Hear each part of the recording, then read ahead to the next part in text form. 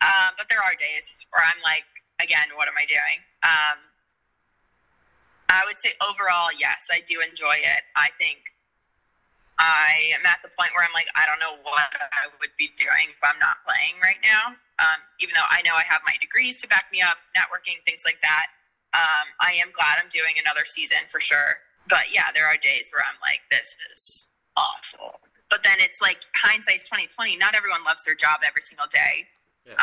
And when I really get down to the nitty gritty of it, I'm getting paid to put an orange basketball through a net. I'm getting paid to lift weights. I'm getting paid to make sure my body is in great shape. And like, how many people can say that? Yeah. So when I start to kind of be like, woe is me, I'm like, no, back up.